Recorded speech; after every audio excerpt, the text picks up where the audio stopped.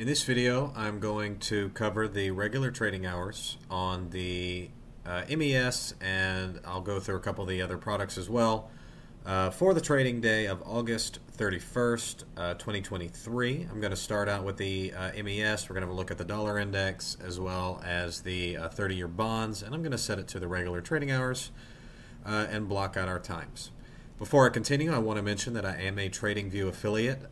You can get $15 off of your Tradingview subscription if you are a first-time subscriber by using my affiliate link in the description box below. Okay, so let's block out the AM session starting from Thursday at 09:30, and let's work through our AM session up into lunch. So, looking at the 5-minute here on the MES, we can see that we opened up with a small regular trading hours gap, and we quickly formed some large inefficient candles that traded into the opening range gap.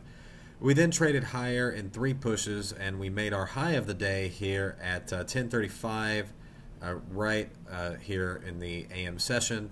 And you can see that we had quite a bit of inefficient price action on the MES in the AM session. So the AM session was essentially a 2-stage macro where we traded higher and then we traded lower into lunch. Most of the candles, as you can see, we did have an economic release today, and most of the candles were quite inefficient. So we had long wicks on all of these candles, and we ended up coming back to the regular trading hours gap. So you can see that there.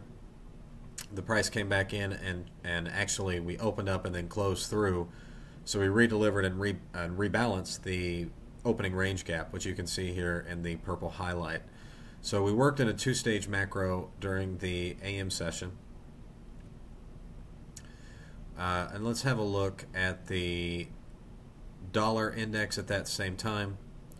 So looking at the dollar index from 0930 to 1200. So looking at our dollar index during the AM session, you could see that we basically had a choppiness on the dollar index during the AM session. We formed a high, we came down, and we tested some liquidity down to the downside here at 1100. So it was it was a consolidation on the dollar index during the AM session, and we can see that it was basically the same on the micro ES. So pretty inefficient price delivery, fairly choppy. Looking at our 1-hour chart, we can see that during the AM session we traded up into just about the consequent encroachment of this wick here. So almost got to the consequent encroachment of that wick, but we did make it up to the 25%, and we traded above the ICT rejection block here at 45.36. So had you gotten in at the 25% of this wick or at 45.36, you would have held on for about 4 points of drawdown and then just had a beautiful short. In addition, you can see that back during our regular trading hours on Friday the 4th of August, we had a sell-side imbalance, buy-side inefficiency that price was revisiting. So you did have an opportunity here, whether you were trading 25% of the consequent encroachment of that wick, so that wick 25%, or if you were trading at the rejection block, you got filled in on an excellent short that you could have held for the remainder of the day. Let's talk about the lunch session. So from 1200 to 1330. And guys, we can see that the lunch session basically traded down and targeted this sell side liquidity, and we drew down into this sell side liquidity but didn't quite take it out during the lunch session. So our lunch session traded through the opening range gap, which you can see here, and we came down and we swept the sell side liquidity that we had located at 45.19 quarters. We then traded higher coming into the PM session, so another 2-stage macro down and up during the lunch session. Looking at our dollar index during the same time period, we can see this. So the dollar index essentially just traded down during the lunch session, and so it was kind of just working in tandem with the S&P 500. I think that if you were looking at the dollar index at that time, you could see that it was falling throughout the course of the lunch session. Would have probably been a good cue that the market here, you can see that we bounced off this order block here, came down to the 75% retracement of this black candle or that order block. Then we traded into this sell side imbalance, buy side inefficiency during the lunch session. So you had an opportunity to either get in short or get in long during the lunch session. Okay, and now let's talk about the PM session. Okay, guys, so PM session was another two-stage macro, up and then down, and you can see that we came down and attacked the sell-side liquidity here at 45.15. All right, so another two-stage macro here during the PM session. Didn't really get any clean movements on Thursday. It was mostly choppy, mostly an inefficient price delivery. However, you can see that the PM session was a lot cleaner, a lot fewer wicks than the AM session. So your cleanest price action on the S&P 500 or the ES today came during the PM session.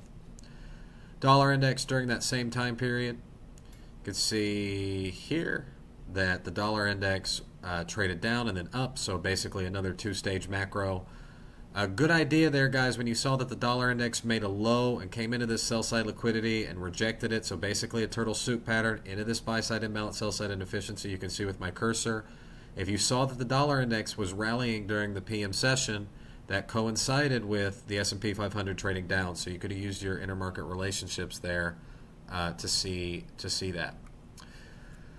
Okay, guys, I'll just show you a quick picture of the NASDAQ. You can see the NASDAQ was mostly inefficient today, cleaner during the PM session than it was in the AM session. I don't think the NASDAQ was the best play today, to be honest with you. I think personally, and I am having a hard time even like getting these words out of my mouth, cleanest moves came on the YM, guys. So just a clean move down during the course of the trading day on the YM.